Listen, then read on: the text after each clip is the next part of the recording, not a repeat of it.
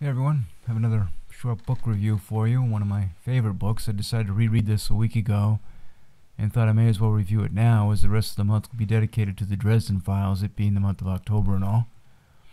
The Killer Angels, in my opinion, is one of the greatest books about the Civil War ever written. In fact, some may argue that this is the best novel ever written about this time in American history. It's basically a story about an event that determined what our nation was to become. One battle in Gettysburg. Now, I know a lot of you would much rather have an angioplasty than read about the Civil War. Michael Shera tried something that hadn't really been done before, and that's tell the story through the eyes of the commanders. Those are Confederates General Lee, Longstreet, and Armistead, and Federal Generals Hancock, Buford, and Reynolds, among others.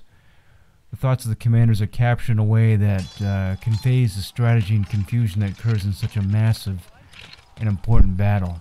General Lee, for example, for all his accolades about his superior tactics throughout the war, made one huge miscalculation at Gettysburg that pretty much cost the Confederates the battle and ultimately the entire war.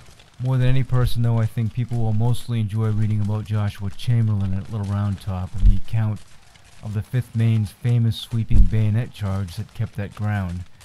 When they were outgunned, they had little ammo left and had been fighting most of the day.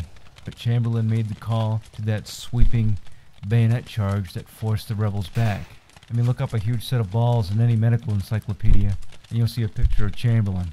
Shera won the Pulitzer Prize for this novel, and like many great novels throughout time, it wasn't well received by critics or the public when it was first published. It has since gone on to, like I mentioned before, one of the greatest novels ever written about warfare.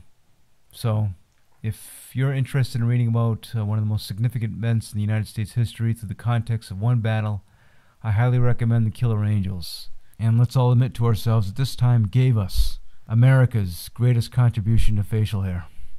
Anyway, that's all I have for now, and I'll see you next time. Later.